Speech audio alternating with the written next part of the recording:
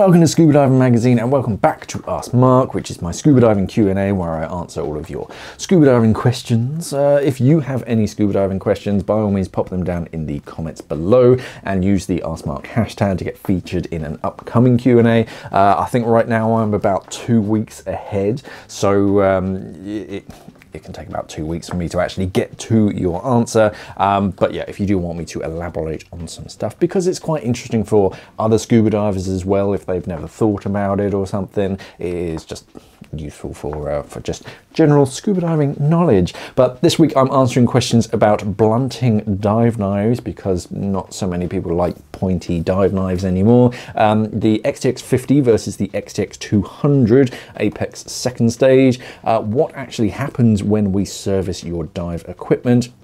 Boltsnaps, because of course there's a question on Boltsnaps, AP Diving Tekwing, and ear care when you're on long dive trips. Let's dive straight in with the first question. First question comes from Leopold Bloom, and they say, I carry an aqualung small squeeze titanium and I love it. The only downside is that for some reason the titanium version, they don't have a blunt tip option. I thought about grinding the tip off, but I'm not sure if the knife is massive titanium or steel with a layer of titanium on the outside, in which case I'd ruin it by grinding off that layer. Good or bad idea? Yeah, the titanium version of the squeeze, both they call it a big squeeze and a small squeeze, they're both spear points. It's not the pointiest of pointy, but it is still kind of pointy. Is it titanium coated? No, it is just a single piece of titanium as far as I'm aware. It's beta titanium. We tend to get alpha and beta titanium on scuba dive knives. They're titanium alloys, but they're more like corrosion resistant, so they're better for marine environments. But I only know of one like cutting tool that is titanium coated, and I don't think they actually do it anymore. I remember them stopping doing it. It was I want to say a Dive Right cutting, like the trauma shears. They used to have this like golden finish to them, and they used to like sort of sell it as titanium, but it was actually titanium coated stainless steel. So yeah, no, you should be fine. I mean, remember that it is a very one-way street if you are grinding it off, but no, it shouldn't be titanium coated. It should be titanium all the way through, so you should be pretty safe to do that. If not, let me know. As far as I can tell, and as far as I've ever known, it's always been a single piece of titanium. They do it for the Argonaut, and why wouldn't they do it for the squeeze? So no, I think you're pretty safe with that one.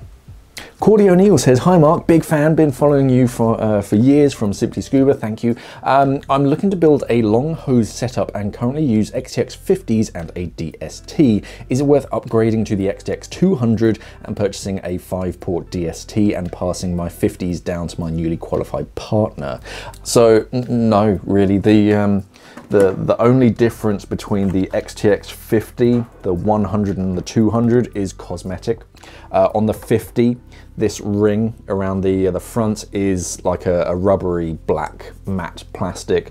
On the 100, which I don't think they make anymore because it's sat in this weird middle ground, it was like a matte chrome. On the XTX200, it's a shiny chrome. But other than that and the little like rubbery sticker on the top, on the inside, it's exactly the same. The only difference in the XTX range is when you get down to the 40. The 40 doesn't have the breathing adjustment knob. I actually had one person, they brought their regulators in for a service, and they had an XTX40 Octo, which just has like a blanking plug over that. You still have Venturi, but you don't have breathing adjustment. And it had a little note on it saying that, oh, I think I dropped a cylinder on it or something, and the breathing adjustment knob broke off on my Octo. If you could fit like a replacement one, it's just like, no, the 40 never has come with a breathing adjustment knob. So, but no, between just the second stage, the XTX50 and the 200, no, it's just cosmetic. If you really wanted to, you could just get a replacement front cover, and then that would almost turn it into a 200, except on the paperwork.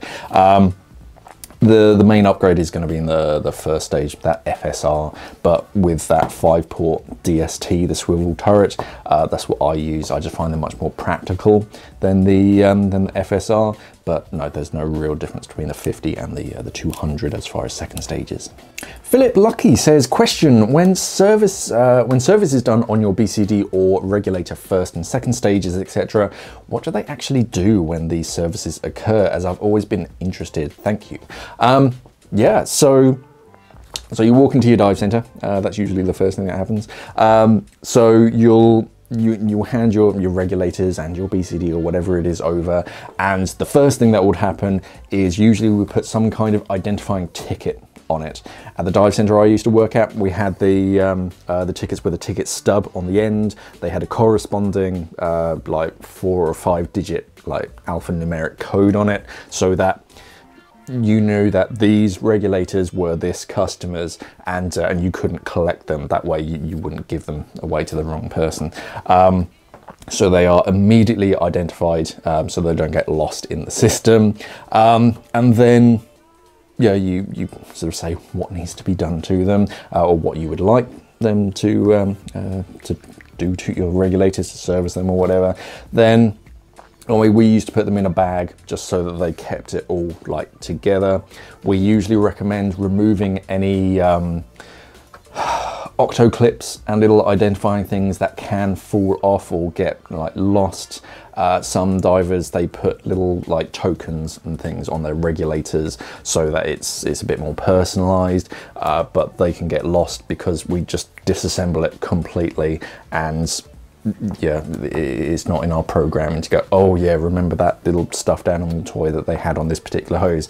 No, they tend to either get lost in the box or just fall off and just roll away, so try and remove them beforehand. But yeah, behind the scenes, first thing that happens is like a visual. We'll have a look over your regulator and your BCD. What we're mainly looking for is general wear and tear, and like visible like scratches and damage, and we'll make a note of that, because of course it's happened where you hand someone's regulator back and they go, oh, it's got this scratch on it. No, that was there when it came in. I don't believe you, you've done it, you owe me a new set of regulators. So we do this visual like once over. If there is any like obvious damage, we usually photograph it. We'd like some kind of timestamp so that we can prove, yeah, this is what it looked like when it arrived. But also any, yeah, general wear and tear and like obvious damage. We had a set of regulators and their metal bodies, and you could tell that it was like slightly bent. And as soon as the technician disassembled it, it went ping. So of course it needed a new body and all that kind of stuff. So we usually mark that down and photograph it just so that it covers our butts basically. And then, yeah, then we just disassemble it. I'm actually, weirdly, coincidentally, disassembling an old second stage. And yeah, you basically disassemble it all the way.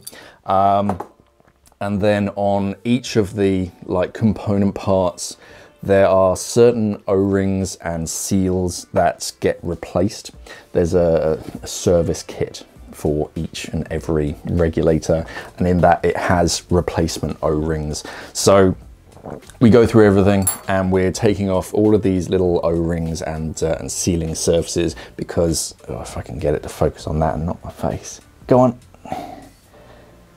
It's not going to do it. There you go. You might be able to see it's just bedding in ever so slightly on that sealing surface. So you pop that out and you dispose of those. Everything that can, is usually the metal parts, goes in an ultrasonic bath. So it's cleaning all of the like the verdigris and the like leftover grease and all that kind of stuff. Really just cleaning it, because trying to get in all these awkward little nooks and crannies, especially on the like inside parts of the barrel and things, it's just a real pain. So that goes in an ultrasonic bath that like vibrates it all and sort of gets rid of a lot of the grime. If it's particularly grimy, like this one, you might be able to see, then yeah, it usually spends a bit more time, and there can be a extra cleaning cost.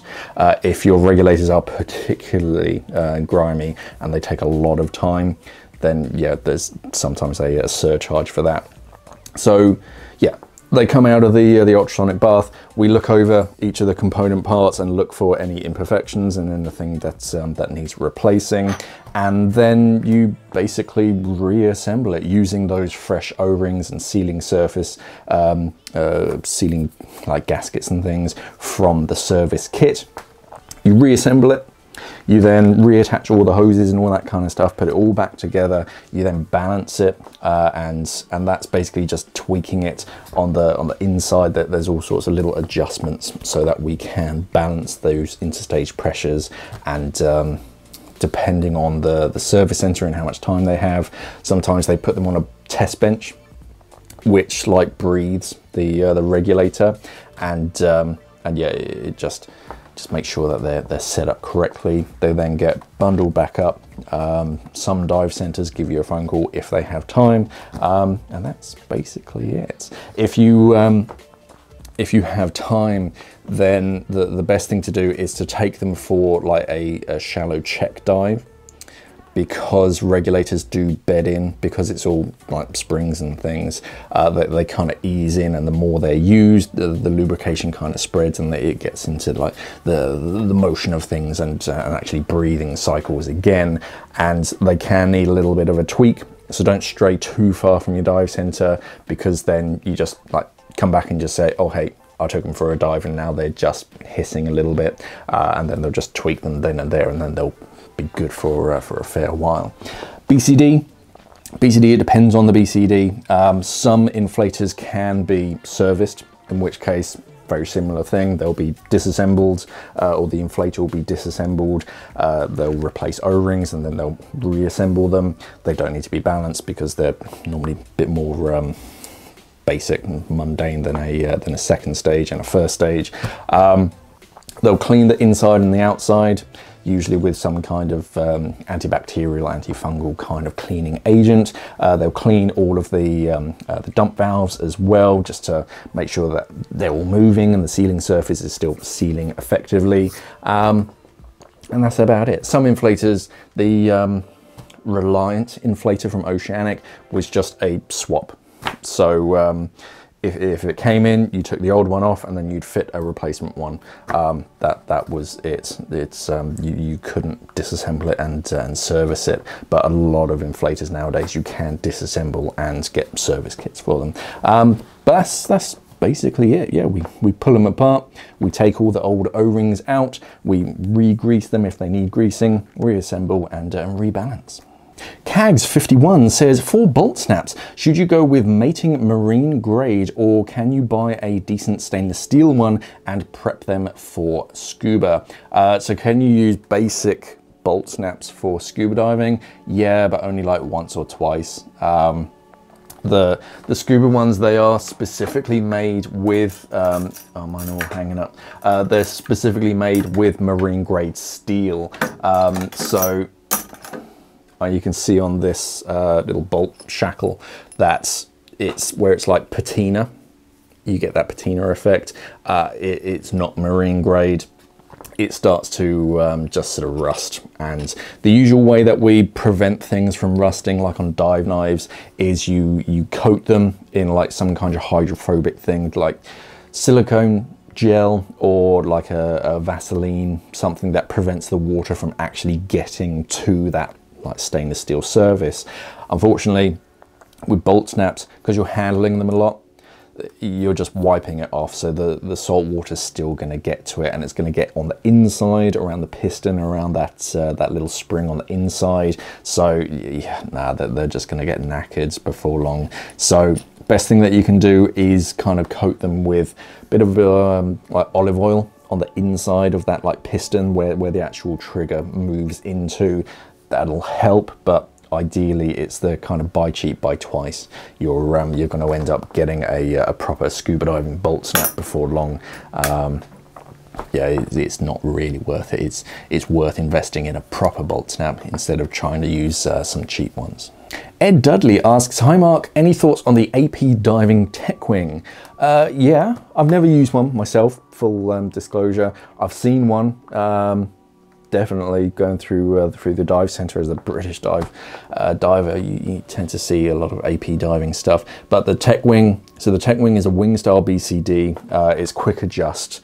It has a party favour in it, in that you can fit single cylinders as well as twin cylinders, but not manifolded twin cylinders. They have to be independent cylinders, and you get this like Bebo kit, which is just 2 cam bands in like a figure of 8, so you strap them both to your back. It's very quick and easy. Yeah, tough material. AP Diving, they do make some nice dive equipment, and it is tough as well. I think it's a pretty, I mean, it's not a lightweight BCD. It's more for diving at home, and you could kind of travel with it abroad, but it's still going to take up a fair amount of your baggage allowance. But yeah, tough wing style BCD for singles and moving into twin cylinders, but yeah, independent, non-manifolded, so you're going to have to do some switching at some stage. But yeah, well put together. They are a good solid diving brand.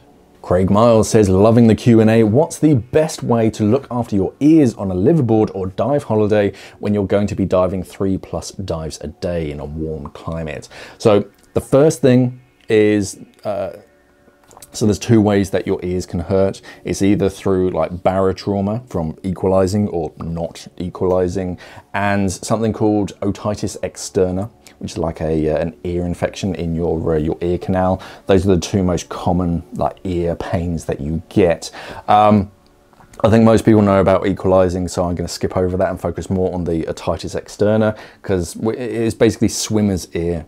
And what causes it is because you're in and out of the water just constantly, as you say, 3 or 4 dives a day in a warm, humid environment as well. That water gets into your ear, and it can cause like the skin cells in your ear just to swell up, like how your fingers go funny after a long bath or when you're diving.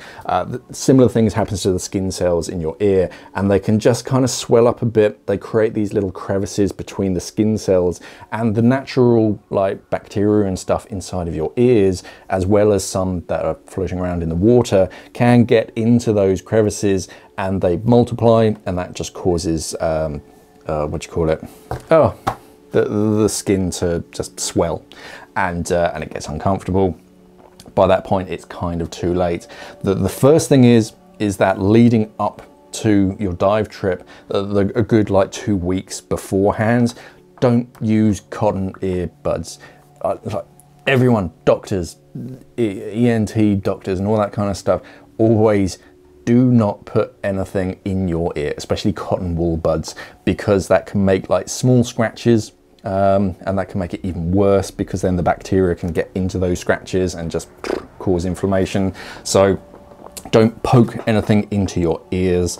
Your natural earwax is hydrophobic, so that stops, it creates this like layer of wax on the inside of your ear canal to prevent water from actually getting to the skin cells and causing them to swell. So try not to poke anything into your ears.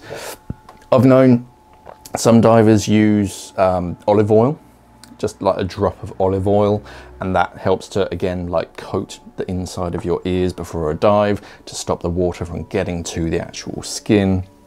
There are, of course, like ear sprays and things that do something very similar. If you look up swimmer's ears, because yeah, swimmers have the similar problem, you'll find 2 things. There's either the preventative, like before the dive care, and then you also get the post-dive, after dive or after swim care. So either something that you put in your ear first to help prevent the water from getting to the skin, and then after the dive, something that you put into your ear that helps to dry it out and kill some nasties. The important thing is that if you've gotten to the stage where you're starting to get some discomfort in your ears, don't use these treatments. It's worth seeking medical care, talking to a doctor, because they'll prescribe something that's properly aimed at these bacteria, and it's not going to make it worse or turn it into something different. So it's more about prevention as opposed to cure, if that's the right word. By the time it gets to the cure phase, then you're talking to actual medical professionals who can prescribe something proper so it doesn't go so nasty. But yeah, pre-care, so you're not scratching the inside of your ear. You can use some treatments that are specifically made for swimmer's ear to help prevent the water from getting to it, and then after the dive you can put some it basically helps to dry out the ear, but don't put cotton wool in to dry it. I've heard you can use a hair dryer, but try not to blast it into your ear too much. Obviously, you basically want to towel dry it, just kind of pull on your earlobe to get any water out after the dive, to let them dry out as naturally as possible, but just avoid poking things, because that can, one, remove that wax layer. It can also scratch and just make it really easy for bacteria to get in.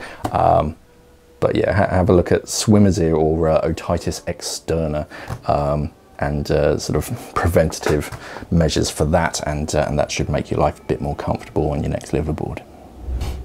And that's it for another week. Yeah, otitis externa, definitely worth looking that up, or swimmer's ear is much easier to type and spell. I used to get it on my first couple of liveaboards. You think that you haven't been equalizing early and often when you're on the plane backwards, and you're like, oh, a bit of discomfort in your ear. It would, you know, when you start to go deaf in one ear, it makes that weird kind of feeling noise. Yeah, that's kind of it, or the onset of it, and it really is just drying out your ears in between dives so that it's not so wet and killing those nasties. But if you've got any interesting questions, scuba diving questions, pop them down in the comments below, and if you want to get featured in an upcoming show, use the Ask Mark hashtag.